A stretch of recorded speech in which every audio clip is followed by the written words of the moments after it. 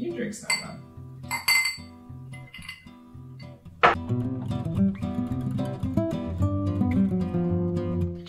Hey photographers, I'm Gabby. I'm Brandon.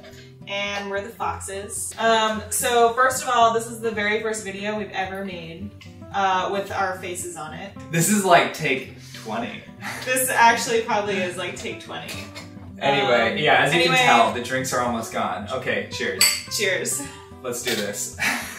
Alright, so we each shoot with 2 cameras, and they are Sony A7 IIIs. We freaking love these cameras. Amazing. Amazing! They're really tiny and ergonomic. But as you can tell, the size doesn't really make a huge difference because we use big lenses. Yeah, everyone's always like, oh yeah, you switched to Sony, like so much smaller and lighter, right? And we're like, no. All of these lenses you see here, they're bigger and heavier, aside from this one. They're bigger and heavier. They do make smaller, lighter versions of these lenses if you go with, you know, an f-stop of 1.8. You'll see we shoot on a lot of prime lenses, and we just kind of wanted to like chat a little bit about why we shoot with prime lenses. If you aren't familiar, prime lenses just mean it's a fixed focal length, so not a zoom lens. There are a few reasons we like shooting with primes. They're faster, meaning that they're better in low light, so you can open up that aperture to f1.8 or f1.4. We personally shoot on a lot of f1.4s, and that also gives you more background blur, better bokeh, a lot of depth to the image. And just kind of going off that a little bit too, like aside from the image quality, you as a photographer are going to be better. You know, instead of just like standing there capturing a moment or a scene and like zooming in and out, if you have a prime lens and you can't zoom in and out and you have to physically move yourself like towards the subject, back from the subject, and move around, you're going to be constantly recomposing your shot and thinking creatively about every single shot that you're taking. And that's just going to improve the composition of your photos and your images, as opposed to just like kind of being a little bit lazy and just, you know, just standing there and zooming in and out. Totally. So I'll typically take the 24 and the 50. That gives me something really wide and something kind of mid-range, while Gabby will be on like 35, 85 or something. Other times I'll shoot 50 and our tele. This is the 24-1.4 G Master by Sony. I love this for getting like wide full body shots when we're in kind of areas where space is limited and I can't stand back too far away. I also like using it when we've got some nice sunset light to shoot with. I love shooting into the sun and playing with flares and sun stars. I just think for a 24mm to be this small and this light and this good is pretty spectacular. This is the Zeiss Sony 50-1.4. This is the best 50 by far that I've used. Beautiful for like both portraits or wider stuff. You really can't go wrong shooting with a 50mm lens. I mean, you could probably go out and shoot an entire elopement on 50mm and the gallery would look amazing. And then the other lens that I'll shoot with quite a bit is this tele. And a lot of people have 70-200s. We opted for the 100-400 just because it gives us a little extra range. And it does that. And then when you put the lens hood on it, then you really look like a professional. And you can just be like a professional stalker, that is. It's f4.5 to f5.6, so it's not amazing in low light. I'll throw this away, you know, when it gets to be around like blue hour. It just He'll just chuck it in the trash. I'll just throw it, you know. So one thing I will say about this lens when you're editing photos, I always increase the saturation of colors and I always up the contrast of the images, because the image quality is not as like punchy and contrasty and amazing as the primes, and that's just, you know, what you're gonna get with a zoom lens. So one thing to, you know, keep in mind as you're editing photos. But doesn't mean it's not a good lens. It's a freaking incredible lens. Sweet. So the next lens along the line that we use is the 35-1.4. We're taking this video with the 35-1.4. So I'm gonna pop off the 35-1.4 and show you guys what it looks like.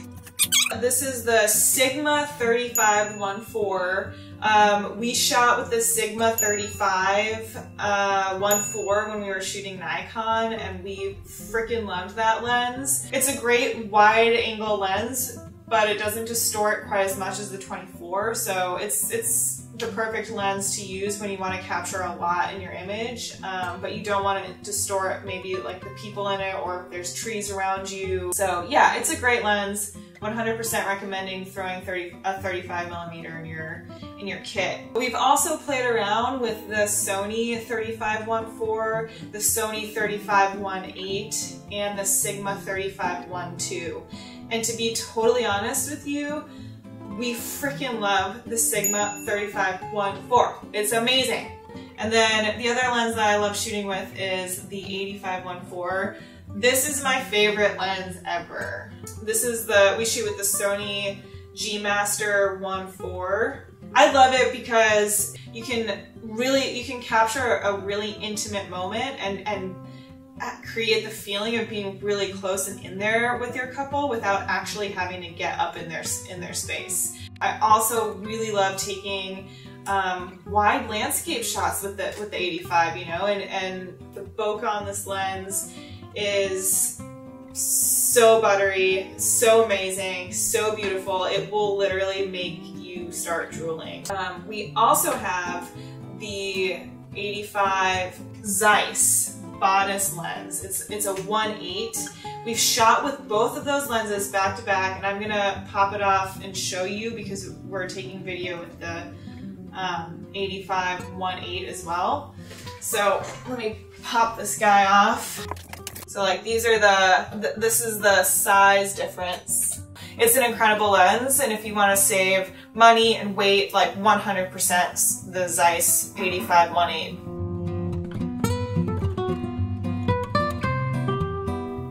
All right, so what do we pack everything in?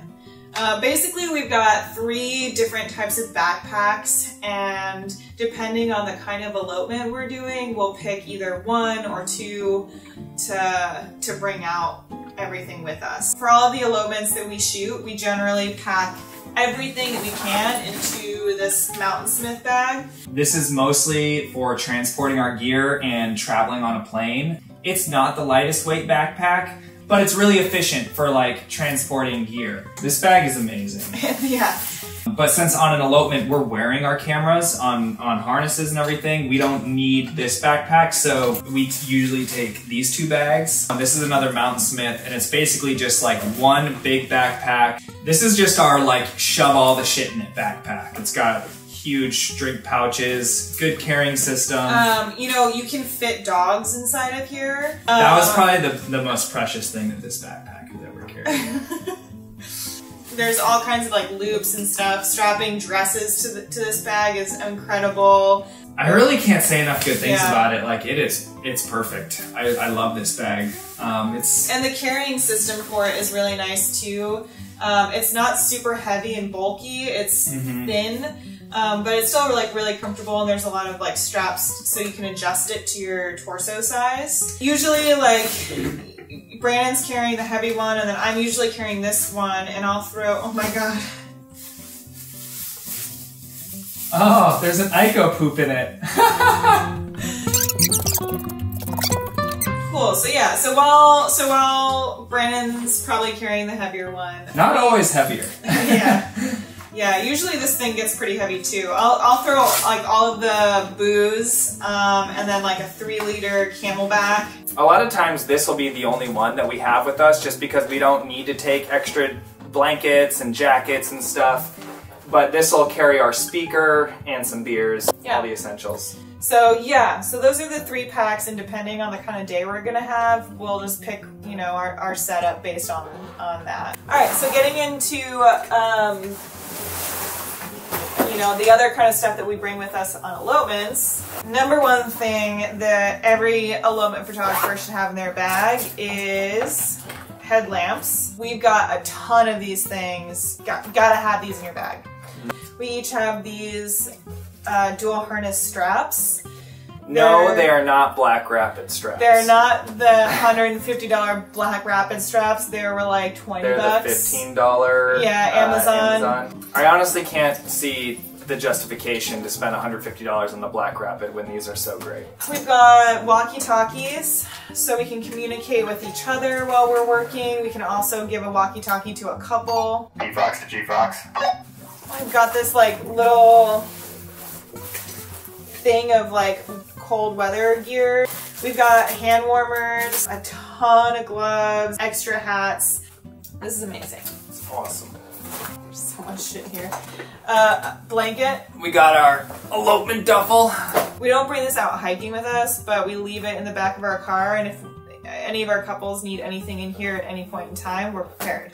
Umbrellas, bear mace, puffies. This is like a whole emergency kit that has like health stuff and beauty stuff, right? Oh yeah, like face blotting wipes. We've got hair ties. This probably deserves its own thing. Yeah. But maybe we'll do a blog post on it. Hammock, little battery-powered lights, bungees for, you know, hooking up dresses to backpacks. A raincoat. We got a white rain jacket for the brides. We've got a bunch of these like clear umbrellas, trekking poles, micro spikes for everybody. We throw everything into our bag so that we're prepared to, you know, help everyone like have all that stuff for their elopement and not have to like go buy it just for one day. So thanks for watching. We're gonna link to everything that we talked about today down below. And hope you enjoy heading out there shooting elopements with all of this amazing stuff.